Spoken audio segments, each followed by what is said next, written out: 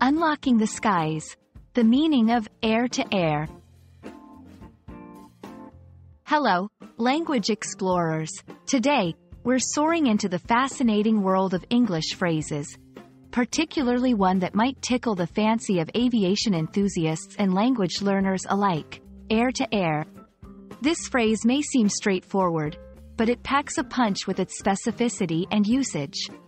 Fasten your seatbelts as we embark on this linguistic journey to decode air-to-air.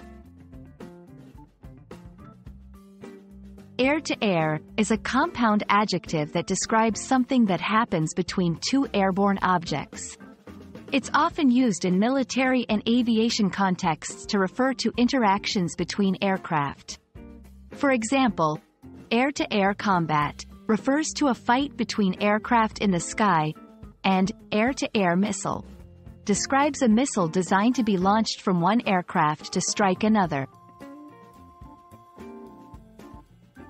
While air-to-air might sound technical, it can be used metaphorically in everyday English.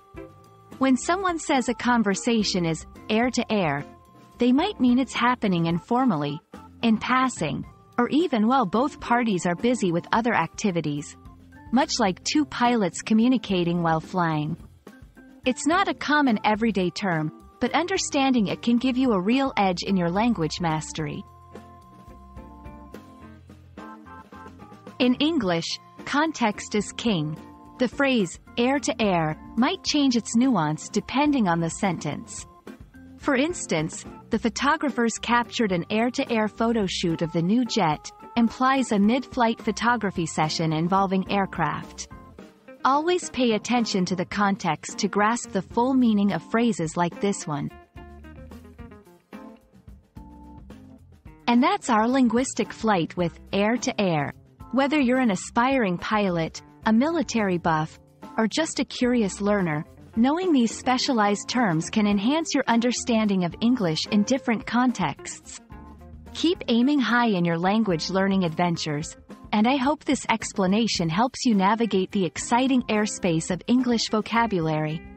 Safe landings, and see you in the next video.